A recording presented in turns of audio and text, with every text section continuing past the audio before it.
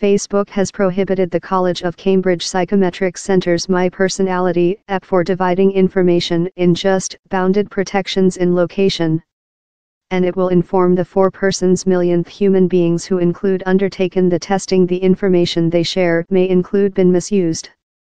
The app was inactivated in 2012 and hanging in May 2108, following a Facebook auditing of apps in the wake up of the Cambridge Analytica information abuse fracas.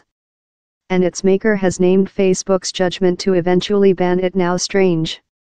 On 400 apps were hanging as a outcome of the auditing, that looked at the way programmed how piggyback on the public web collected and shared data on its users.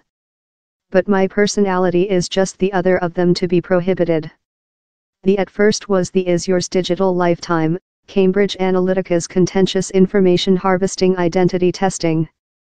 But the College of Cambridge Psychometric Center Vice CEO David Stilwell, who company created the app in 2007, told it had been certificated as pliable in Facebook's regulation soon subsequently.